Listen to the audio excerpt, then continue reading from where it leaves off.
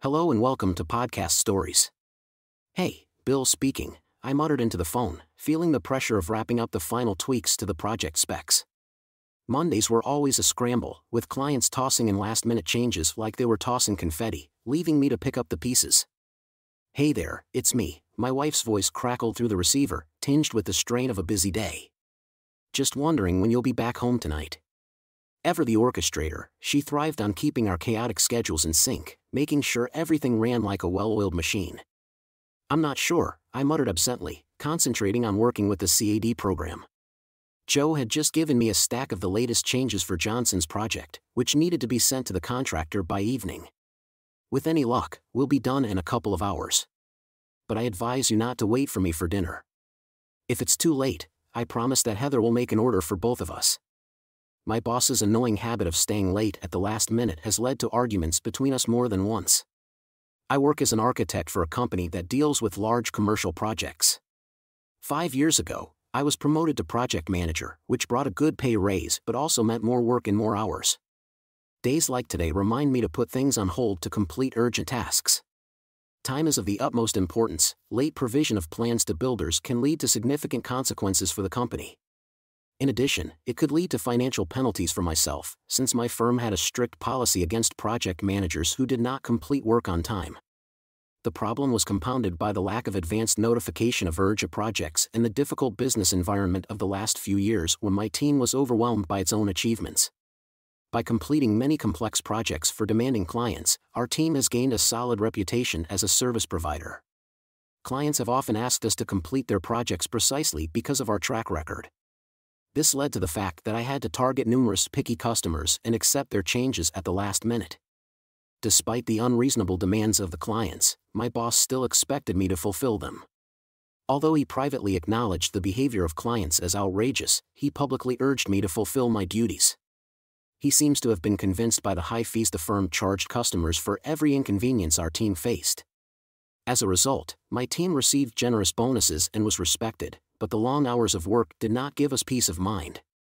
Personally, it is very important for me to spend time with my family and be present in my children's lives. That week, I finally defended my point of view and informed the boss that adjustments needed to be made. The excessive number of working hours affected the effectiveness of our team, and I risked losing valuable team members if the changes were not implemented. Reluctantly, he agreed to meet and discuss setting a more reasonable time frame. I didn't understand why I was so worried about my overtime, especially since she also worked a lot as a financial analyst. I tried not to complain, realizing that sometimes extra hours are necessary for additional responsibility and salary. We have both learned to adapt to the demands of our work. We both consciously tried to give preference to family vacations rather than work, but the constant complaints were already beginning to take their toll. Heather assured me with a touch of sarcasm that she would give me anything I wanted and jokingly told me to try to get home before midnight. I quickly said goodbye and went back to work on the computer. Looking back, I realized that I hadn't noticed the subtle hints in her voice. I was only half listening to her because I couldn't wait to get the assignment done and go home. Maybe I should have paid more attention to her words. On reflection, I realized that the way she expressed her opinion was crucial. Later, it dawned on me that this phone call represented a classic dilemma with no clear solution. If I had interrupted work to talk to her, it would have delayed the completion of the current task, and she would have been upset about my late return home. But if I had hurried to start the conversation in a clearly worried manner, she would have felt that she was being neglected. Whichever approach I chose, it only confirmed her concerns about what I was focusing on. It was an unfavorable start to what would later turn out to be the most terrible evening of my life. I realized that I stopped paying attention to her, and she hates being ignored. All I managed to do was upset her. I didn't even pay attention to her comment about Heather. Heather joined my team as a personal assistant right after graduating from college about 3 years ago. Getting her to work was one of the smartest decisions I made when assembling my team. Although I was doing a great job as an architect, my management skills needed to be improved. Heather had the business and organizational skills that I lacked, and she was the one who quietly ensured smooth operation behind the scenes. Our skills were perfectly combined, organically complementing each other. Without her, my team would hardly have achieved half the success we have achieved. But Heather unwittingly became a source of tension between us. Although she never spoke about it directly, she had enough subtle hints to let me know that, in her opinion, I hired her only because of her appearance. At 25, Heather was undeniably attractive and reminded me of a younger version of my wife when we first got married 3 years ago. She quickly appreciated Heather and immediately disliked her. Looking back, I realized that she felt threatened because of my close relationship with Heather, but I was inattentive and did not notice the alarm signals. All I've seen is Heather's valuable contribution to the team. As my assistant, she was always by my side in the office and at the facilities, helping me to be organized and focused. I never thought about how one might take this situation. Perhaps this was not a serious cause for concern. Our relationship had been strained for a long time. We both avoided topics that could lead to disagreements, allowing unresolved issues to drag on. Although Anne had never accused me of infidelity, I could sense her suspicions. In response, I stopped mentioning Heather, fearing that it would only lead to more friction. The irony was that I didn't have a romantic interest in Heather. Rather, she was like a younger sister to me. I admired Heather's enthusiasm and energy, but the lack of common interests became apparent during our conversations on long car trips. I recognized her beauty, but I didn't dwell on it. My wife was the only woman for me, and I didn't want to look for someone else.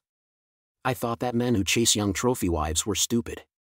I had friends from the country club who abandoned their wives only to show up with an artificial doll next to them, and I couldn't help but shake my head at their stupidity.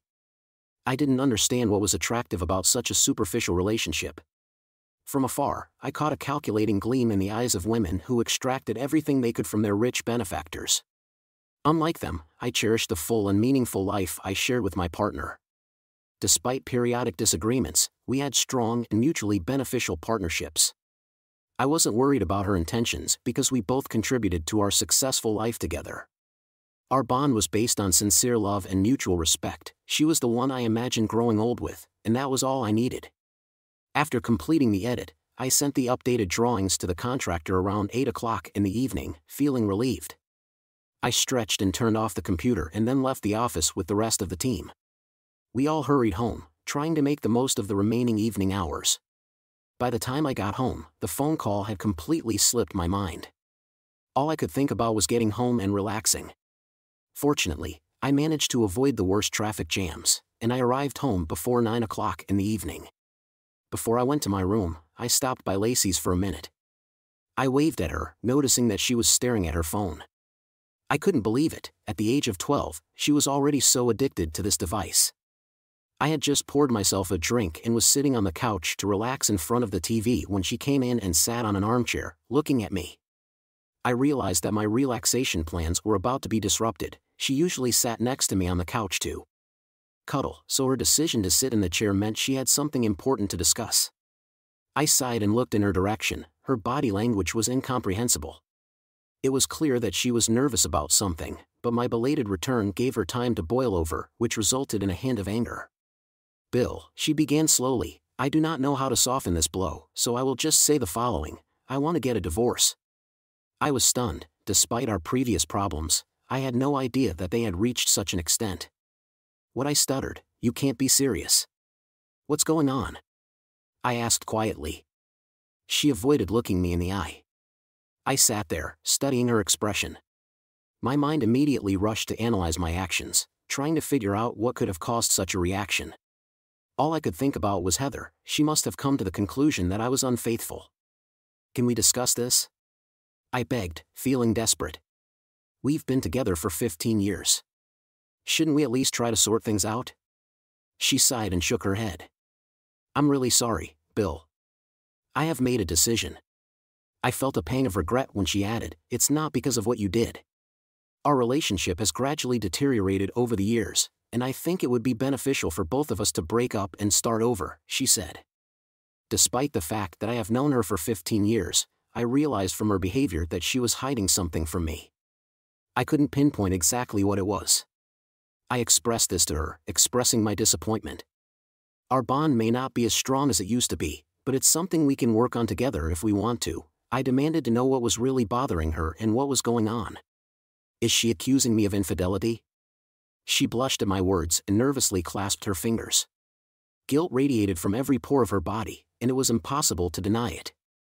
When I finally woke up from the harsh reality of what was happening, a curse escaped my lips, uttered in a low whisper. "You're betraying me," I accused, feeling the weight of her infidelity weigh on me. The deafening silence that followed confirmed my worst fears. I sat stunned, trying to figure out what had gone wrong. I wouldn't have thought in a million years that she would be capable of such deception. Confusion clouded my thoughts, and the despair of trying to save our marriage quickly evaporated. I began to doubt whether it was worth saving anything at all. I could feel the anger pulsing in me. "Who is he?" I demanded, my voice straining. "I'm sorry, Bill," she said softly. "It just happened. It's not because of what you did. He just knocked me down, and we want to be together." I cut her off abruptly, not wanting to listen to her excuses. "Who is he?" She hesitated before whispering, "Alan Johnson." Alan Johnson, a chatty jerk who sold securities at his firm, had been working there for about 5 years. I met him and his wife several times at parties. I didn't like him at all. In my opinion, there was only style in him, but there was no essence. I didn't believe he had a single genuine quality. "Johnson? Are you choosing him over me?" "I can't believe it. Besides, he's married, you're ruining his marriage too," I exclaimed indignantly. She looked at me, torn between guilt and anger at my harsh words. In the end, anger got the better of her, and she replied fervently, "Yes, Bill. He's leaving his wife too, and we'll be together. I'm trying to be calm and avoid quarrels, but it looks like you won't let that happen, will you?" I decided to file for divorce because I found someone else. Her words struck me to the core, causing the initial emotional reaction to fade and be replaced by cold, calculating anger. I calmly considered the possible options, realizing that if I succumbed to emotions and pounced on him as my instincts demanded, then nothing would work. It seemed impossible to have a meaningful conversation with her to deal with the mental pain caused by her revelations. I decided to isolate myself from her and approach the situation as coldly as possible. The mental anguish I was experiencing made me close my emotions and shut myself off from her. I surrounded my anger with a protective shell and looked at her with indifference. "Well, that's all right. If she wants to get divorced, let her get divorced. This will save me from having to initiate it myself." I was intrigued by her reaction to my words. Despite the fact that she tried to distance herself from me, she could not hide the reproach of my willingness to let her into the house. It was obvious that she was more contradictory than it might seem at first glance and was not completely sure of the correctness of the path she had chosen. When she began to utter the usual platitudes, I sat and reflected on her true feelings, listening only half. It was obvious that she didn't want to offend me, but all this nonsense she was talking about trying to spare my feelings was transparent. She was still pretending to care about me, still insisting on friendship, on all those fake conversations about happiness. I couldn't bring myself to stand. I don't think any of us really believed it, so I was lost in my thoughts for a while, trying to make sense of what had just happened. It was only natural that it took me a while to get back to reality when she awkwardly changed the subject. Replaying her words in my head, I was sure that I had overlooked something very important. I asked in disbelief, and she gave me an annoyed look. I mentioned that we need to develop a plan for further action. "I understand that this may take you by surprise, so feel free to stay in the guest room for a few days until you figure out your life situation," she repeated. I was shocked. How dare she? After she cheated on me and asked for a divorce, does she expect me to leave? No way. I'm not stupid enough to buy into that. I firmly stated that I would not go anywhere. Why should I leave? "You're the one who wants a divorce," she seemed surprised by my answer. She was surprised when I contradicted her, but I couldn't help but laugh bitterly when I cut her off. Did she really think that I would just leave? What was her plan of action? I chuckled mockingly. Was Alan supposed to fly in and take over? And hinted that I was up to something, but I didn't fall for it. This is my home, and no one is going to come and replace me. If she wants to go to him, then good luck. I won't stand in her way. I don't deserve to be treated like this, and I refuse to back down. You're the one who ruined our marriage, so you should be responsible for the consequences, not me, I said firmly, fixing her with a hard look. My anger started to boil up again. Go away, live with your boyfriend. I don't care. You can leave tonight. I don't care, she looked at me dumbfounded and then stammered, what about the girls? This is their home. I shook my head in disbelief. Are you worried about the girls now? What's wrong with them? I asked. I'm not going to let you off the hook that easily. Maybe you were thinking about them while you were having fun, but I'm not going to let some jerk take my place in this house, much less in their lives. He abandoned his own children, and I won't let him near mine. If you want to run away with your lover, be my guest, but the children will stay with me. You can visit them, but you will have to face the consequences of destroying our family, I said angrily. I will never forbid you to see the children, but I want to make it clear that I do not want to see this jerk next to them.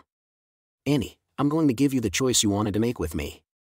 You can stay in the guest room with the kids while we sort out this mess, but I won't be offended at all if you decide to leave my life now, I suggested.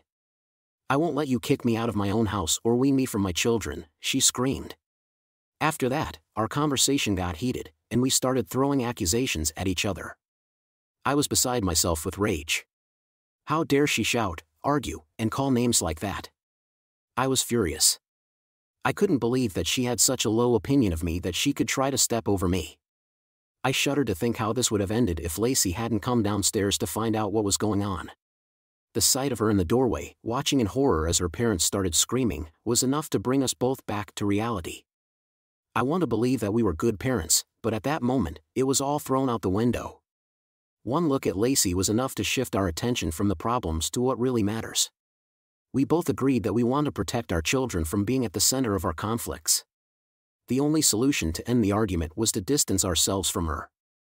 I quickly came up with an excuse to end the conversation later and invited Lacey to join me upstairs for a chat.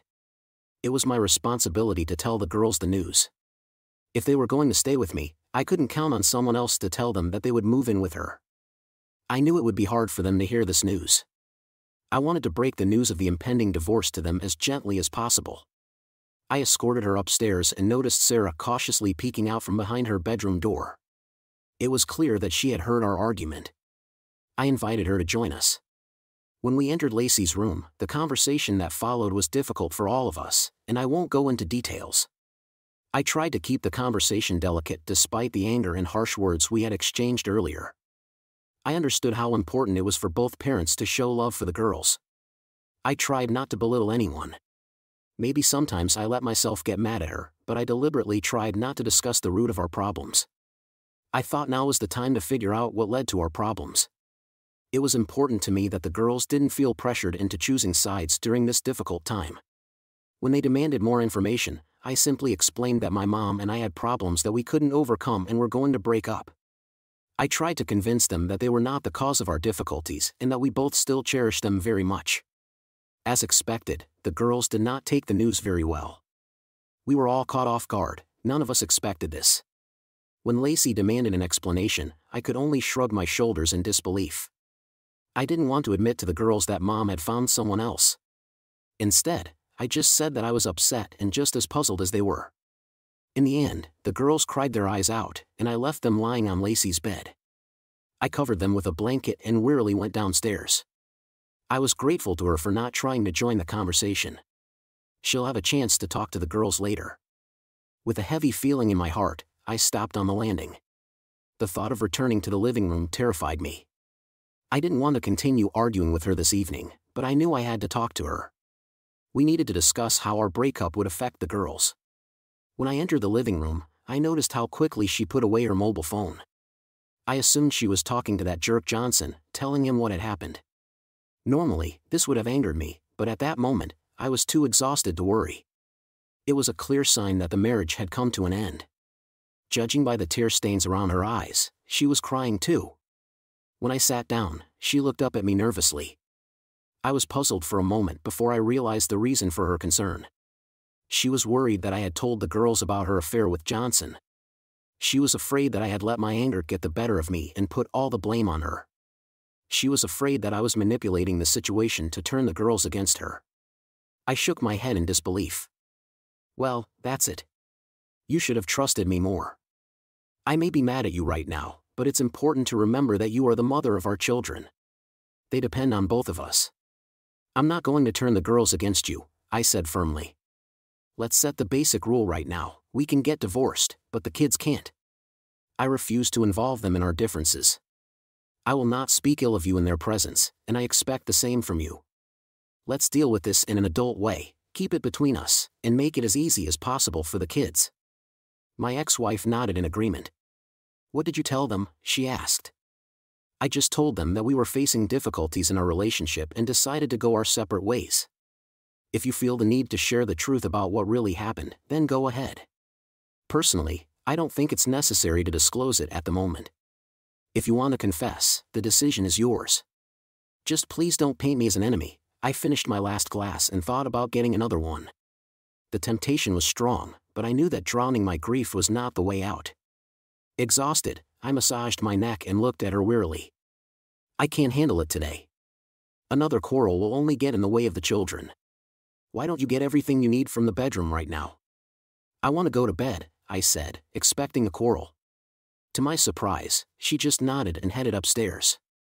At that moment, I didn't care if she stayed or left. A few minutes later, she returned downstairs with a small bag and a sad look.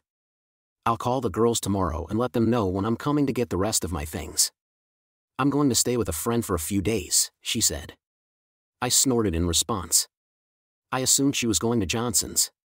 She looked like she wanted to say something, but instead turned away and quietly left.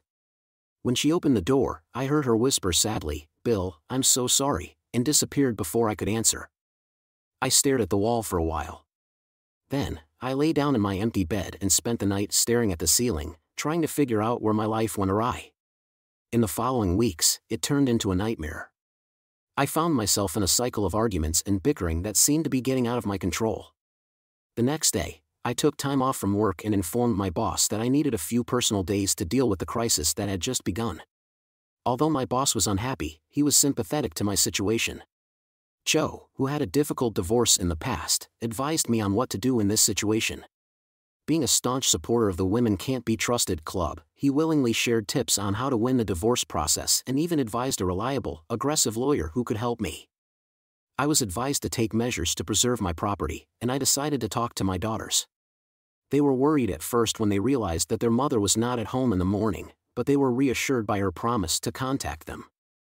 I assured them that we would discuss the situation later in the day.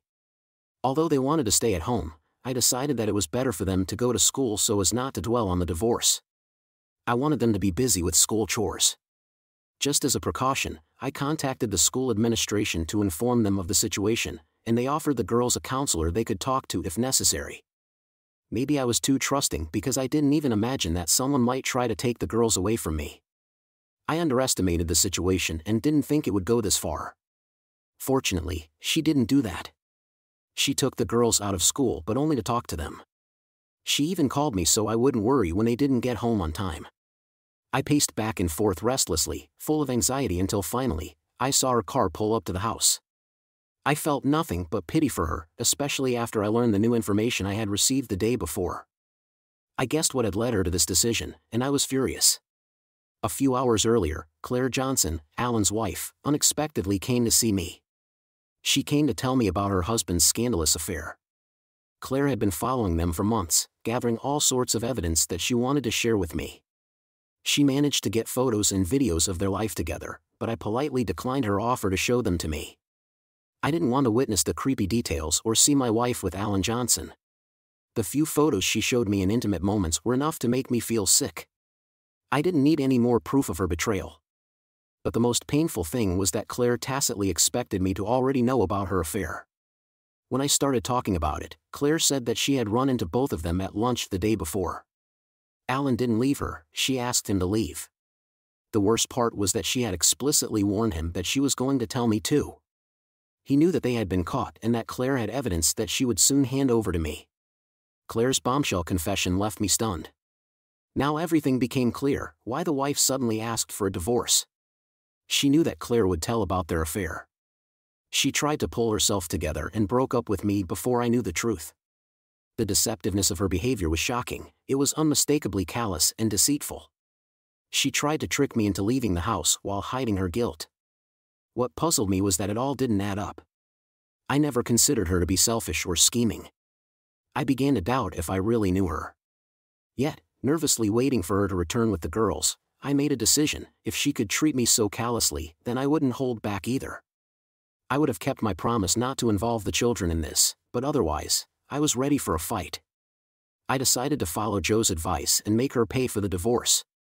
In the meantime, I started to find small ways to make her worry and upset. I wanted to get back at her for all the trouble she caused me. I'm sure many of you have already gone through a difficult breakup. You understand how tempting it is to succumb to your dark instincts and take revenge. The us versus them mentality takes over when you start attacking your ex-partner. To deal with resentment, you engage in meaningless arguments just to get a response, which triggers an endless cycle of retaliatory actions and end. I found ourselves in such a devastating situation. We responded to every taunt or insult with a counterattack, which led to a vicious cycle of back and forth. We reacted without thinking, just responding to each other's actions. It seemed necessary for us to fight back because an action could be perceived as a sign of weakness. As a result, such toxic dynamics only added fuel to the fire of resentment between us. Our behavior was similar to that of the Hatfields and the McCoys. Our conflicts steadily intensified, leading us down a destructive path to a bitter divorce where every aspect would be fiercely contested, starting with custody of our daughters. Just when the situation seemed hopeless, Laura intervened. She was my rock, always ready to offer unwavering support and tough love when I needed it most. Despite the fact that she was technically my cousin, Laura was more like a twin sister to me. To say that our relationship was special is to say nothing. We often joke that we look like twins separated at birth who have different mothers. To truly understand the depth of our bond, we must first understand the unique circumstances of our upbringing. Our parents, who are themselves a fascinating story of human interests, are identical twins, each of whom has found love with another identical twin. Having raised their twin bond to a new level, our parents decided to arrange a joint wedding ceremony and honeymoon. And as fate would have it, 9 months later, Laura and I were born, the living embodiment of our parents' extraordinary love story. Our mothers coincidentally conceived a child at the same time, and they went into labor at the same time. I can imagine them in adjacent beds, synchronizing contractions. Laura appeared first, and the doctor hurried to deliver her and cut the umbilical cord, and then moved on to helping me deliver. Laura always teased me that she was 10 minutes older than me. She's been a constant presence in my life for as long as I can remember. Laura's family lived across the street from mine, and our yards were directly connected. In fact, we treated the courtyards and the two houses as one common space, essentially creating a second home and a family. Her parents were like family to me, and vice versa. I even remember how our moms sometimes took turns breastfeeding us, but I never objected. Having two moms made me feel incredibly happy. Aunt Cindy and Uncle Bill, after whom I was named, the same way Laura was named after my mother, always treated me as if I were their own child. Even now, I sometimes refer to Aunt Cindy as Mom. Surprisingly, she takes it as a compliment, and Uncle Bill doesn't seem to mind. This is not so surprising considering that genetically I was more like their child, while Laura was the child of my own parents. No wonder we ended up acting like twins. Laura's house seemed like a second home to me, and I probably spent as much time there as I did in my own house. And when I wasn't in her house, she was in mine. We were practically inseparable. I was told that when we were kids, the easiest way to get us to take a nap was to let us cuddle up to each other like a pair of puppies. This may seem unusual to some, but I grew up in 2 families with 4 parents. While no one is jumping to conclusions, let me make it clear that there was never anything inappropriate between our parents, rest assured. Even identical twins had enough differences that we could easily tell them apart. We always knew who was who. There has never been anything romantic between Laura and me. She wasn't just my best friend, she was like a twin sister to me. Our bond was so strong that it felt like we had twins. The thought of kissing her was like kissing myself in female form, and I don't like that. From elementary to high school, Laura and I were always together. We were teased by others, but we always had each other's backs. I've stood up for Laura more times than I can count, and she's done the same for me. Our friendship was built on loyalty and support, not on anything else. If a guy or a girl couldn't accept both of us as friends, in the end, they didn't get either of us. By high school, we had different interests, but we still spent most of our time together. As a result, we became part of a tight-knit group of friends who enjoyed each other's company. It was nice when someone looked out for me and didn't let me do stupid things. Laura always had my back, and I tried to protect her too. Our friends quickly realized that we were completely open with each other and didn't keep any secrets. If the boy wanted to let Laura know that he liked her, he just had to tell me about it. The same was true of Laura, who introduced me to most of my school friends. After graduation, we went our separate ways. We discussed the possibility of applying to the same college, but our scholarship offers did not match. Despite this, we continued to communicate on the phone. As a result, Laura enrolled in medical school, where she met her husband, Ree. Now they both work in a family practice in the neighboring suburb where I live. I continue to see Laura often and talk to her on the phone every day. She remains my most trusted confidant, even closer than my own sister. When everything went wrong, Laura was the first person I turned to for support. She empathized with me and shared my resentment of betrayal. She also offered a different point of view than my boss, Joe, who pushed me to be more aggressive in my divorce. The turning point came about 3 weeks later. I went to a lawyer recommended by Joe and had several meetings with him to discuss my priorities and concerns. It was extremely important for him to understand that the main thing for me was my daughters. I categorically stated my desire to obtain custody, knowing full well that this could lead to a serious conflict. Unfortunately, his forecast was not optimistic. Local courts were known for giving preference to mothers in custody disputes, regardless of the father's involvement in child rearing. If the mother was considered in good shape, she usually received custody. It turned out that the only way out for me was to agree to a soft visiting agreement. Another option that presented itself to me was to show aggression and tarnish her reputation to get at least some chance of custody. I had to completely ruin her image and present her as an incompetent mother. It was proposed to file for divorce because of the affair and present all the evidence that Claire Johnson found. This was done to show that keeping in touch with Johnson would put the girls in Ann's care at risk. In addition, the goal was to show that Ann had neglected her duties by leaving the family. In fact, to get at least some chance of custody, I needed to sever Ann's connection with the girls. The fact that I did not immediately reject his offer but informed him that I would think about it is a clear sign of my despair and mindset. During lunch with Laura, I reluctantly shared his suggestions, feeling depressed at the thought of having to do them. I was uncomfortable with this situation, but I felt that I had no other way out. I didn't want to involve the girls in this, but my conflict with her reached a point where I felt obligated to fight back, especially since I knew she wanted custody. I no longer thought about what was fair or ethical, I was focused solely on winning. Fortunately, Laura was there to guide me in the right direction. She was aware of all the details of my dispute with her, heard about every complaint, and every response in great detail. Laura had reached the limit, and the custody dispute was the last straw. "Aren't you tired of it yet?" she asked, giving me an annoyed look. "What is it? Your revenge? Isn't it time for you to grow up and forget about this petty childishness?" I couldn't resist and, imitating my whiny childish voice, protested, "She started it." Laura groaned at my antics and grinned in despair. "Oh no, not this time. You're not going to get away with this so easily. Listen to me. I've been listening to your complaints and lamentations about what she's done to you for the last 3 weeks. It's time to grow up and move on. Instead of reacting emotionally, start using your brain." It was only at that moment that I realized Laura was sincere. I thought she was joking, trying to distract me from my problems. Laura's expression was serious as she spoke. "Bill, I understand that you are upset and suffering. You have every right to do that. I'm upset about it too, but please, for God's sake, leave it alone. Don't let your emotions trap you in a difficult situation. It may not be easy, but it's important to focus on the future and not dwell on the past," she said, seeing my confusion. She added softly, "If your marriage is falling apart, it doesn't mean you have to participate in a devastating divorce. There is still time to determine what your life will be like after the divorce. Think about how you want to see yourself in a few years. Do you really want to become bitter and hostile like Joe? Do you really want to get to a point where you and your ex will be constantly feuding? I regret to inform you that the path you are currently following is dangerous.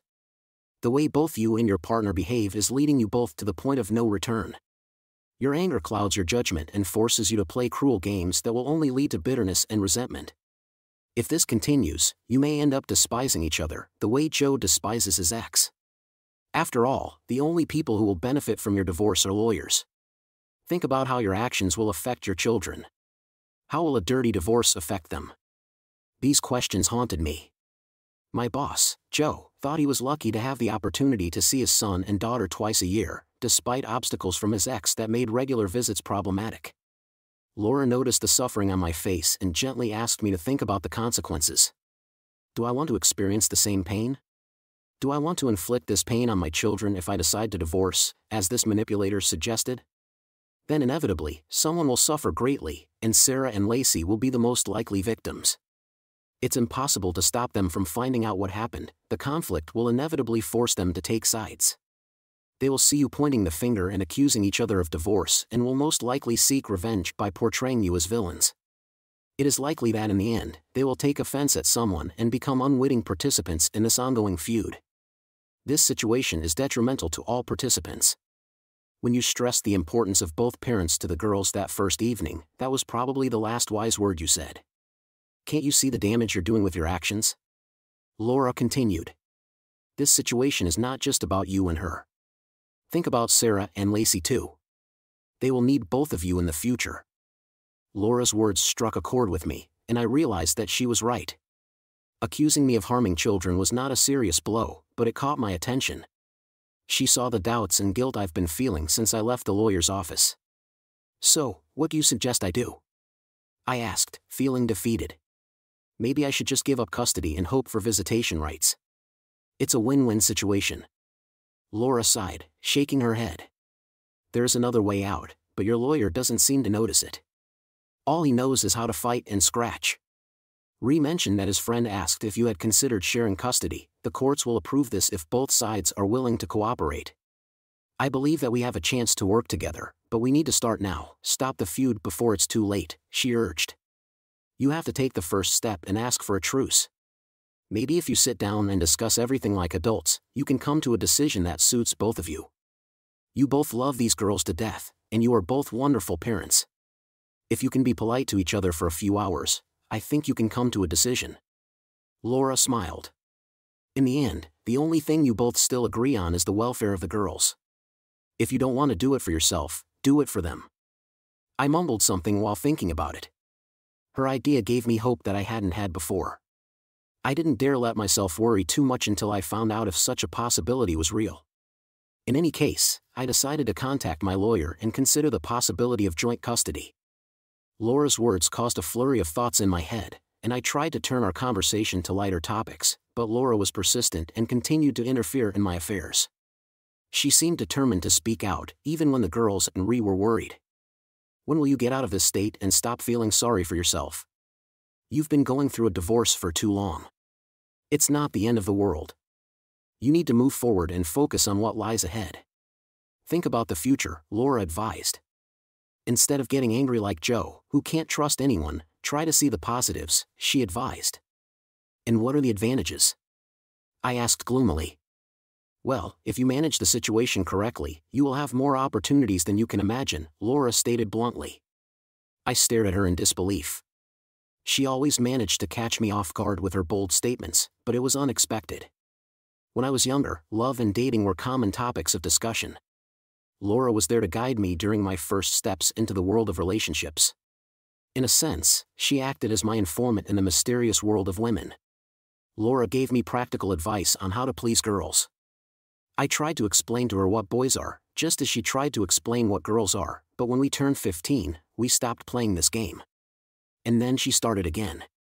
First, she called me names for ruining my girlfriend's future, and now she's giving out advice for broken hearts. What's next? Is he going to date me again? She noticed my reaction and grinned. I knew it would get your attention, she grumbled. You should take it as a chance, not a setback. How many divorced and middle-aged widows are there in our club? How many men do you know who have broken up wonderful marriages for younger women? They're all just waiting for you, Laura grinned. Some of them are practically jumping for joy after it became known about your breakup. Several of my friends even asked about you. I can name at least 6 women who are happy to comfort you. I must have looked skeptical because she sighed in disappointment. Don't you understand? Many women find themselves in the same situation as you. It doesn't matter if their husbands are cheating on them or they have been replaced by a younger model, they are looking for someone who understands their pain and can become a reliable confidant. You can become an ideal couple for them, a reliable man who is looking for a reliable partner. And don't forget that you're in great shape and you don't look too bad, Laura grinned. Give these women a chance and they will fall at your feet. I laughed, though with a touch of bitterness. Exactly, I'm a stud, then let my wife stay with Alan Johnson, that idiot, I muttered. Laura just shook her head mockingly. You're a stupid, stupid person. You've been wrong so many times it's hard to even say where to start, she sighed theatrically. Okay, let's start with what obviously bothers you the most, your pride. Is your ego really that fragile? She asked. Do you really think that everyone will mock you because you were betrayed? Let's move on. Not only do these women not care, but many of them have most likely experienced similar situations. Believe me, they probably had more serious self-esteem problems than you. I don't want to upset you, but most likely making love has nothing to do with why she started an affair. Has she ever complained about being in love with you? Unlike men, most women don't have affairs solely for sexual reasons. As a rule, some deep reason leads to intimate activity and not the lovemaking itself as a catalyst. So don't worry about someone leaving you because of your efficiency in bed. This has nothing to do with your ability to please a woman. If you remember at least half of what I shared with you when we were younger, then you're probably better than most of the men I've come across. In my opinion, you are most likely superior to a person like the egocentric Johnson. You don't have to be a god of love to be good enough, Laura said. The women you should be interested in are more concerned about what's here, Laura pointed to his head, and here, she pointed to his chest, than what you're wearing, there she pointed to his crotch. You really have nothing to worry about. I care about you, brother, but sometimes you can be ignorant. What do you think these women are looking for? Do you really think they only want a casual fling? Women our age want more. They need someone kind, someone they can really communicate with, she said with a smile. They're looking for someone who sees them as real people, not just a temporary toy. They crave a little romance and someone who will raise their self-esteem. You meet all these requirements: kind, reliable, and trustworthy. Stable work and intelligence only add to your attractiveness. You can have meaningful conversations, so my friends are eager to get to know you better. And if you're also great in bed, then that's just an added bonus, Laura explained enthusiastically. No one will judge you for being abandoned by someone. The most difficult thing is to prevent a date from turning into a bullying session with your ex. If you mention her, everyone will think that your ex was a fool to cheat on you and leave you, and they will be right. Laura frankly said that my wife was a fool and would soon realize it. The great thing is that if you want to get back at her, you don't have to do anything but be yourself. Maybe she hasn't figured it out yet, but she will, Laura concluded sadly. I bet a case of wine that, in a few years, she will be unhappy. Her encouraging speech lifted my spirits a little, and I definitely perked up at her last words. She noticed this and laughed maliciously, leaning closer. Just think, she was jealous and didn't trust you just because you hired a young assistant. How would she feel about a real man who, in her opinion, is cheating on her? It was inevitable that she would deceive him in return. She traded you for something useless. You shouldn't make yourself unhappy during the divorce just to get back at her. If you really want her to regret what she did, just keep living your life and be true to yourself. You will be able to handle the situation gracefully because you have the opportunity to emerge victorious.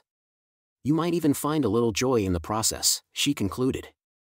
After thinking a little, I realized that I had heard Laura's words and understood her intentions towards our daughters. What happens if my daughters find out about the reason for our divorce? What happens if they find out the truth that their mother was unfaithful to their father? I asked. Laura was silent, confirming my suspicions that she had no answer. Let me tell you what's going to happen. They will be hurt and sad, but they deserve to know the truth despite their young age. I consider it important to explain to them the circumstances that led to the divorce, I answered. She cheated not only on me but also on the father of her daughters and abandoned her family. She'll get what she deserves. I will make sure that our family members and friends find out the truth. You said that I would end up despising my unfaithful wife. Why should I feel any different? She betrayed me. Why should I show fake empathy when I can express my true feelings? Do you think a man should pretend that he doesn't hate an unfaithful woman? I continued, threateningly. As love is a pure emotion, so is hate. After everything she has done to me, she will receive my most sincere feelings. I will also fight for custody of my children. She played games, and now it's time for her to face the consequences, I declared. Laura remained silent. One last question remains. You mentioned that my daughters need a mother. I understand the importance of a mother figure in their lives, but is my cheating wife really the best option for them? Just because she gave birth to them, breastfed them, and took care of them so far, does that make her an ideal choice? How can I accept a morally compromised woman as the best role model for my children? I asked. Who will be the best example for my daughters? Will it be a woman who cheats, gets divorced, takes children and money from her ex-husband, and starts an affair with a new partner? Or will it be a divorced father who confronts a cheating woman in court? It's time to think about what values we want to instill in our children. Let's think about the impact these actions will have on my daughters. Let's choose a positive role model for them. Let's make the right decision for their future. Let my daughters come first. Let's choose Laura's version, I suggested. Are they also unintelligent, or am I just unlucky with them? I decided to leave and go home. The next morning, I contacted my lawyer and chose the alternative option he suggested. We discussed custody of my daughters. I will let you know as soon as everything is settled, the lawyer assured me. Nothing else was said. 5 days later, I was served with a subpoena. In the meantime, I shared the evidence with everyone who knew us in an email. Laura called me many times. Did it boost your ego? She asked. Oh, definitely, I replied. Now that her true intentions have become known to everyone, I feel relieved. Have you talked to your daughters? Laura asked. I tried to explain what their mother had done, but I couldn't bring myself to reveal all the details. I just mentioned that their mother wanted to replace me with someone else, I replied. Laura asked for their reaction, to which I replied, they were furious. They made it clear that they would never allow anyone else to take my place. Has she contacted you since then? Laura asked. Yes, she was constantly calling and sending threatening messages. Even her despicable lover tried to confront me on the phone, I said with a grin. I told her to go to hell, and we both laughed. I just wanted to help, thinking that for the sake of your daughters, you will be able to establish a relationship. I never wanted to hurt you, she sighed. It doesn't hurt anymore, Laura. I just need to prepare for the battle that awaits me in court. A month later, I appeared before a judge. The letter you submitted was not in good faith, Mr. Thompson. I do not approve of your attempt to tarnish your wife's reputation, the judge scolded me. I remained silent. Mr. Thompson, would you like to comment on this? The judge asked.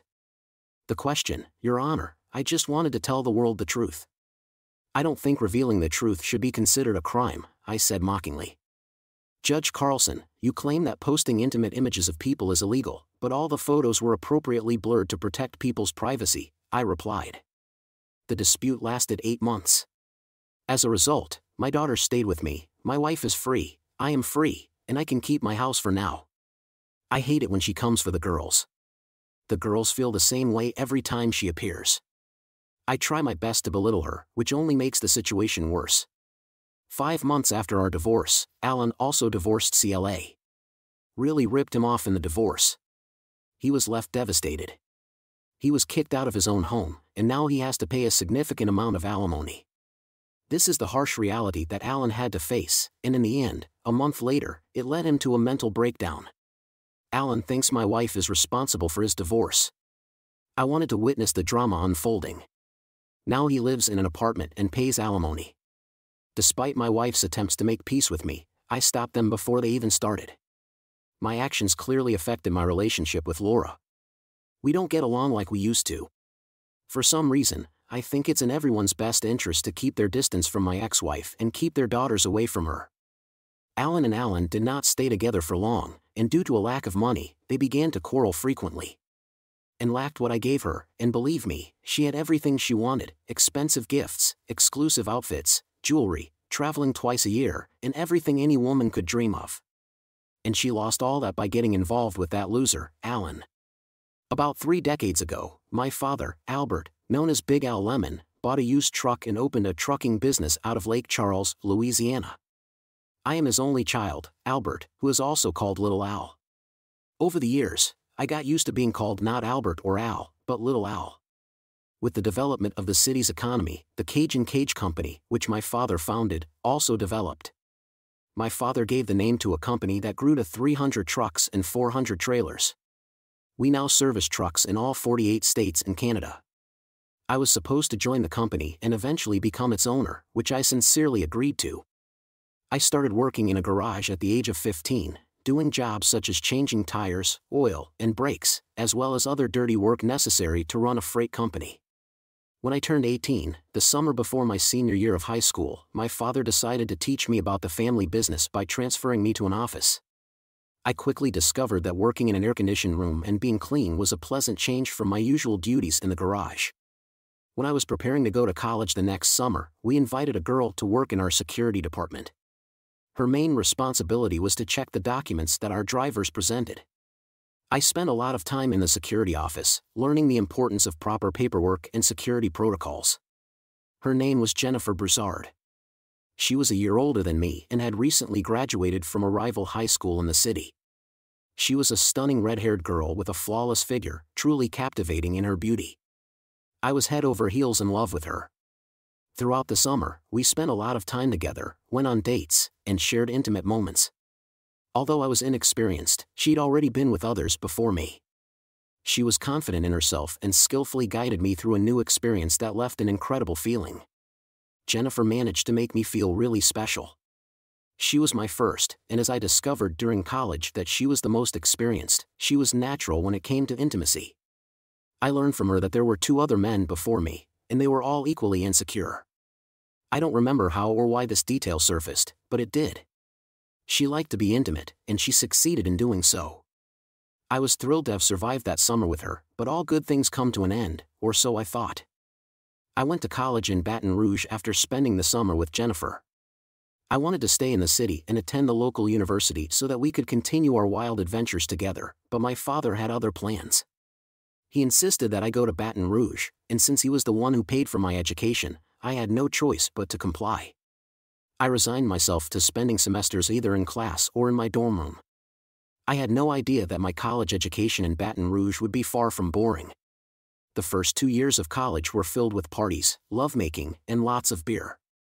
I took every opportunity to have a good time, including making love to any girl I could find.